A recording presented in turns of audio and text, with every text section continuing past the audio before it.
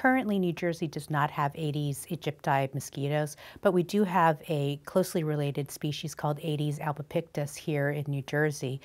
It's important to note that here in New Jersey we have many different mosquito species that actually do cause mosquito-borne illnesses such as West Nile virus, Eastern equine encephalitis. So we always precaution residents of New Jersey to take steps to protect themselves from mosquito bites, to protect from any sort of mosquito-borne illnesses that might be carried by our New Jersey mosquitoes.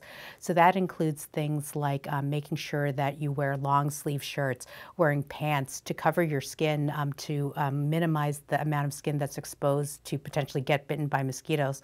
Also, make sure to use an EPA-registered insect repellent. Follow the directions to make sure that you're using the insect repellent appropriately, and then also to take into mind, trying to stay indoors, and when you're indoors, to make sure that you use screens on your doors and your windows to prevent mosquitoes from coming inside, and to maybe use the air conditioning as well, just to keep yourself comfortable.